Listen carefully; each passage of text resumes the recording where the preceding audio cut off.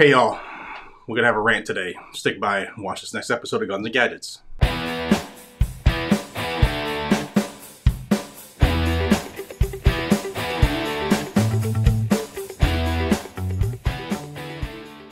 Hey everybody, welcome back to Guns and Gadgets, your premier source for Second Amendment news. Before I jump into it, because I'm really angry, I woke up on the wrong side of the bed. Our friends over at Blackout Coffee, they're celebrating 2 years in business. For the 24-month celebration, viewers of this channel, Guns and Gadgets, you can save 24% off of everything in the store. Use code 2YEARS, no space. Number 2, YEARS. Save 24% off everything in the store. Don't forget, they make the blends that help to support the channel here, 2A and 1776, and they have some of our shirts and stuff too. Check them out. Let's get into this little rant. First off, if you're new to the channel, I apologize. Every now and then I go on rants on things that a lot of people are thinking but don't say, and I'll say it because I just believe that some things should be called out, right? So there's a couple things. I have a list because that's how the last 12 hours has been. Let's start out in San Francisco. San Francisco is going to be voting on a bill this year, a referendum, to allow 16-year-olds to vote. That's right, 16-year-olds. They want to let them vote. What else do we know about this population, 18 through 24? They are stupid. That is why we put them in dormitories, and they have a resident assistant. They make really bad decisions. They're telling people that you can't do this or that or anything else until you're 21, and many states have started the movement to make any person who's under 21 a juvenile. Yet San Francisco wants to tap into that voters base because they're very, very easily persuade. So keep that in mind. San Francisco wants to let 16-year-olds determine the way the country runs. Number 2 is Michael Bloomberg. Michael Bloomberg yesterday pledged $100 million to get Joe Biden elected. $100 million. That's on top of all of the money he's pledged to turn pro-gun states anti-gun, to include Texas, Arizona, and some others. $100 million is a lot of money, guys and gals. And he has the money, and he's very effective at how he does things. He uses Moms Demand Action and Every Time for Gun Safety and all the other groups that are under his name. So that's a big, big push for Uncle Joe, which explains his actions yesterday. Yesterday on Twitter, Joe Biden was going goofy, calling for another assault weapon ban, saying how the 10-year ban, because yesterday was the anniversary of it actually, he was saying how great it was and it saved lives, even though there are many actual studies by the federal government where it didn't save any lives. It was just a pain in the butt. He also said that he'll ban high-capacity magazines. We all know the truth behind this stuff, but the sheeple don't. And he's going to use that $100 million from Bloomberg to get it done. So start spreading the word, guys and gals. We have 50 days from the time of this recording, 50 days until Election Day. If you haven't started educating your friends and family, you need to start doing it, because if you can't get the truth through to the people who can't see the light, it's your responsibility to at least try to expose them to it. Puppet Biden also went off talking about the Violence Against Women Act and how it's been great, and every time they reauthorize it gets stronger and stronger, and he wants to push it again. If he's president, he'll pass it again. Except, why do they really want it to be pushed so bad this time? Because Nancy Pelosi has put in red flag legislation in the Violence Against Women Act. That's right, a national red flag law, which is why Joe Biden really wants it. I also want to make a couple states aware of anti-gun candidates who are trying to run from your state.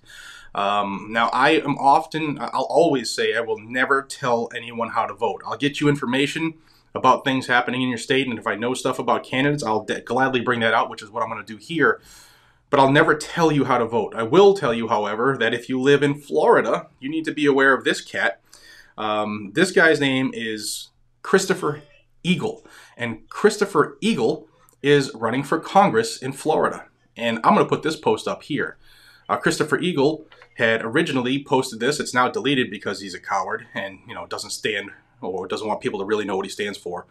He posted this glorifying the attempted assassination of 2 Los Angeles County Sheriff's deputies. And if you can see, the last thing in his last line is there, how do we know it wasn't justified? I don't know when any assassination attempt would be justified, ever. So this is your candidate, Florida. Do with this information as you wish.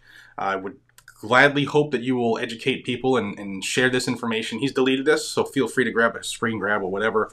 But he said it. So start telling folks the truth in Florida. People need to know what's going on. Another incident that people need to be aware of is up in Maine. Maine, you have a cat who is a former Marine. He's running for the State House of Maine. His name is Joshua Woodburn. And while he initially is trying to tell people that he's pro-Second Amendment and is not going to come after your guns, he forgot about this post that's on his page where he tells people that, I'm not going to go after the assault weapons because that's a federal thing. However, I believe that high-capacity magazines are bad, and bump stocks, and trigger alterations, and hammer alterations, and how many grains of powder are in your cartridges, your bullets. Because if you have too much gunpowder, they become dangerous, and people can't control high-powered rounds at the range. And this cat is coming to try to run your state. Guys and gals, one thing that we don't need in this country any more of, in addition to the hatred, the divide that is going on in this country, is we need less anti-constitutional people.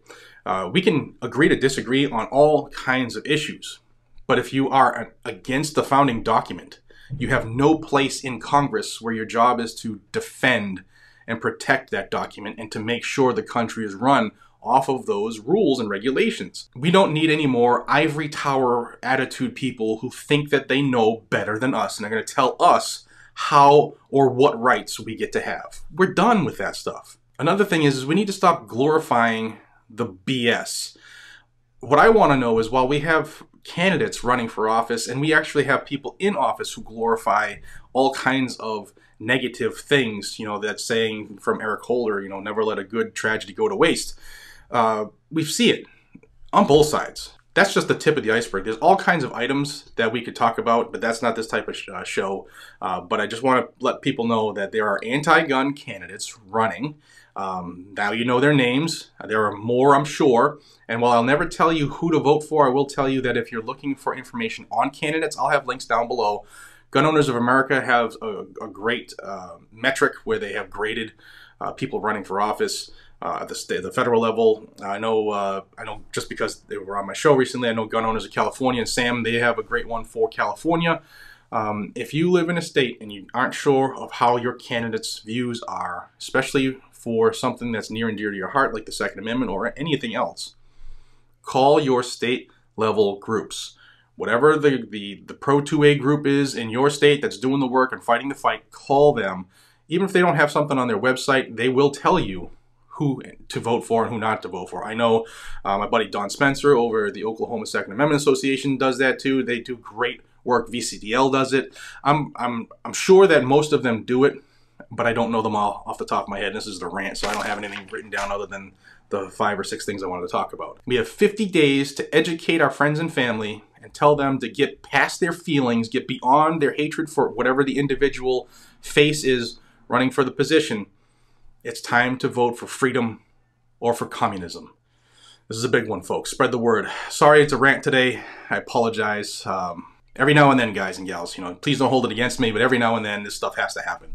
I hope you all are going to have a fantastic Monday. Don't forget 24% off from my buddies over at Blackout Coffee. Use code 2years. I'm going to have another cup of coffee because apparently I need to get more ramped up. If you are looking for Second Amendment news, this is where you will find it. Please consider subscribing to Guns and Gadgets. Please thumbs up the video, share it with some friends, and hit that bell icon as well. And until we see each other again, be safe, stay vigilant, carry a weapon.